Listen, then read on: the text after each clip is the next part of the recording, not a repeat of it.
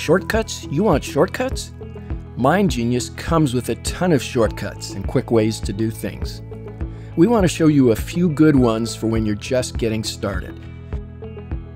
Basically, MindGenius is super simple. Just select a branch, then start typing. That's how you get a new branch one level lower, or as we say, a child branch. You can also press Insert to start a new child branch. Or when you're on one of those child branches, press Enter to start a new branch at the same level. We call that a sibling branch. Whenever you want to shift the map on your screen to the right or the left, up or down, just click on the background. See how the cursor changes to a hand? Then drag. Control+ zooms in, Control- zooms out. It's the same way your web browser works.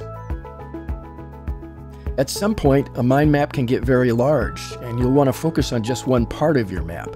Select that branch and press F6. Or you can use the Map Explorer to do the same thing.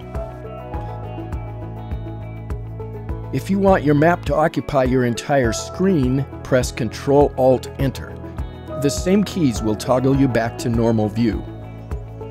Okay, now it's your turn. Open MindGenius and start practicing some of these shortcuts with your own mind maps.